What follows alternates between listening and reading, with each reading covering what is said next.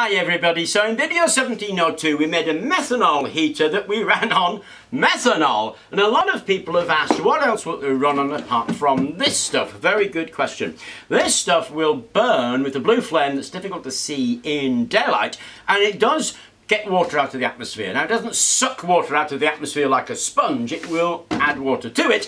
It doesn't matter a blind bit of difference in a room heater, but probably does in a high performance car. So it's fine to use this stuff. That's what we used because there are an awful lot of methanol heaters around, mostly used in boats. And of course there are an awful lot of these kind of heaters around, room heaters based on bioethanol. So we've got some ethanol, and it doesn't matter if it's bioethanol or ethanol. We've got some ethanol, we'll try with that.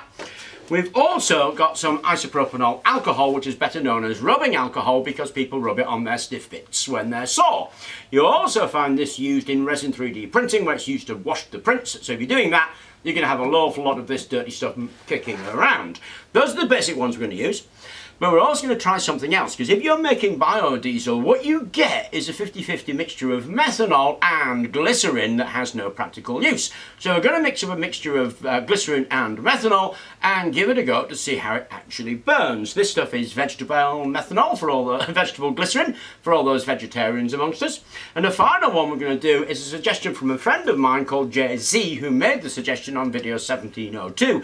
And that was to mix up a mix of 40% ethanol, 40% methanol, and 20% water. He says it burns with a yellow flame, but just as hot. So we're going to give that one a go as well. And that's all we're going to do in this video. Now, the burner itself was just a piece of cake. I mean, it is two cans. One where you do nothing but take the lid off and eat the contents, and the other where you punch 4 holes in the bottom, which I did with this, a hole punch and a tiny hole with a nail at the top. That's all the preparation of the can that you need. I got these cans from my local store. This was a can of peas, and this was a can of chili con carne that I ate over the kitchen sink with a spoon cold one night when Patty was away, just like a rat. Now you've got your cans, and you can line the inside of that with this stuff. This stuff is causing people a bit of a problem, it would seem. This is carbon felt. Now, I buy this as an industrial product, which is used for air filtration, and you can only buy it on rolls 2 meters long and 100 meters wide. No, stop, reverse that. 100 meters long and 2 meters wide, so we have loads of it, hey? It's 5 millimeters thick. But you can buy it on Amazon if you like. You've got to make sure that it says carbon felt. You've got to make sure that it says 100%. If it says carbon fibre, don't buy it. If it says with plastic, with weave, with support, don't buy it. It's got to be 100% carbon felt. However, any wicking material is going to work, from torn up jeans and torn up t-shirts, old bandages and cotton rolls, and even Kevlar pre-prepared wick that you can get for firebrand torches are all going to work in something like this. This thing I think works slightly better because the heat is transferred from the flame through this carbon into the oil and helps that actually burn. But you fill that up, stuff that in there, put that on there, and that is your burner made. Now we're going to do these tests, and all we're going to do is start with some ethanol, put it in there, set it alight and see what happens. Now, of course, I've taken the heart of the device out. We don't have the reflector or the pretty little stand because all we want to do is get an assessment of how these different fuels work. Okay, I've turned the light off so we get a better view, and sometimes it can be a bit of a bug at the start, especially if you're using a heavier fuel. So if you give a squeeze of ethanol into the little lip on the can, it'll start just fine. There it is, burning on ethanol. I only put about that much ethanol in there, incidentally. The advantage of ethanol is it gives a hotter flame. The disadvantage is it's very much more expensive, but the burn type is really similar to methanol. You can see the blue flame, you can see it heating up this, oh hey, careful! It's heating up the surround so it becomes a radiant heater. That's ethanol. Now let's try IPA, isopropanol and IPA.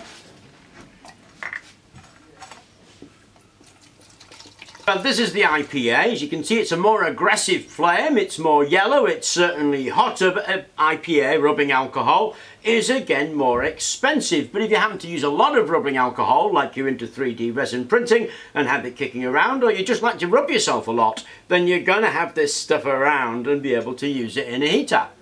Okay, next one is my JZ mix, which I'm quite excited about. Remember, 40% ethanol, 40% methanol, 20% water. Let's get that in there and see how that burns. And there is the JC mix. Now I can be honest, it took a little bit of getting going. I had to use the ethanol in the lip trick to get it going.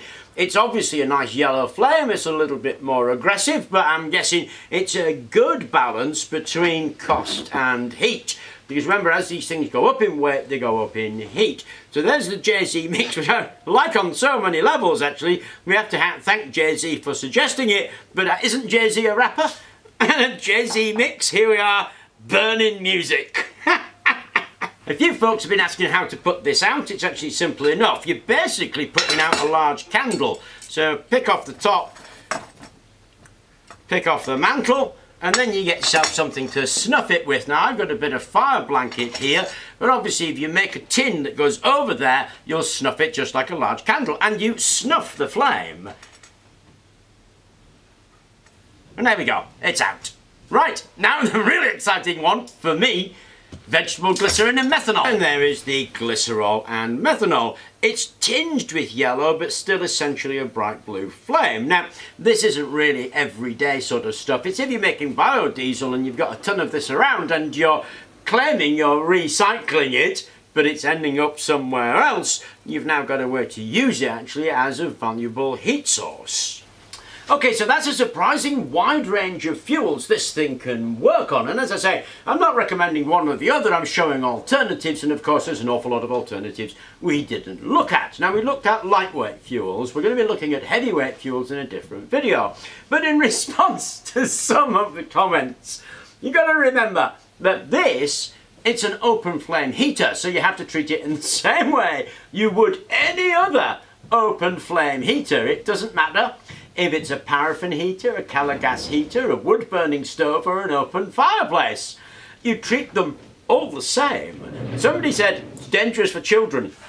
Any fire is dangerous for children. You would not let your toddler play around your wood burning stove. So equally, don't let your toddler play around this.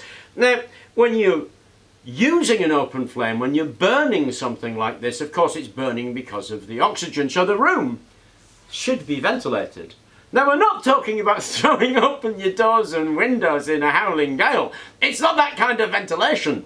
It's the same kind of ventilation you would give any other open flame heater. Now if it's in a fireplace, of course, it doesn't have ventilation. The fireplace has a flue that carries away the gases. You still need to ventilate a room. So whenever you're using open flames like this, you have room ventilation, and it's something like a slit, a mailbox called a ventilator. And that's all you actually need for these kind of things. Of course, you never burn something like this without having monitors. So you should have a CO2 monitor and a CO monitor anyway. But if you've got gas central heating, they're in your boiler room. So you should have those if you're using open flames. There's nothing special about it. Treat it like you would any other open flame heater. Now, you'll notice mine sat on a tile. It's sat on a tile because it's an open flame. They would not sit it in a barrel of petrol or in some wool or something like that. Just the same sensible kind of precautions. Some people have been talking about emissions from this, and it's true enough, if you burn a fuel incompletely, you get emissions. The predominant emissions you get from alcohols are carbon dioxide and carbon monoxide. You get the monoxide when it's incomplete, and that's why you have a CO monitor. There's nothing incomplete about this combustion, incidentally. One guy said it gives off formaldehyde, and I thought that is one of the most ill-informed comments I've heard. It's true that methanol is used for formaldehyde production, but it's used in controlled conditions across a catalyst. It's an open flame burning as hot as you can get it. So don't worry too much when people come out with these memes. It's the same kind of common sense that you've got to apply to anything, really. If you're worried about that sort of stuff, then put it in a flue, put it in a chimney. Make sure you don't burn it inside if it scares the bejesus out of you. If you're burning it on the inside, then follow the same precautions that you would for any open flame. Anyway, I thought I'd mention that stuff because so many people ask about it. But the heater itself will work off a surprising range of fuels, and we're going to explore some more. I hope you enjoyed the video. Please do remember to like and subscribe.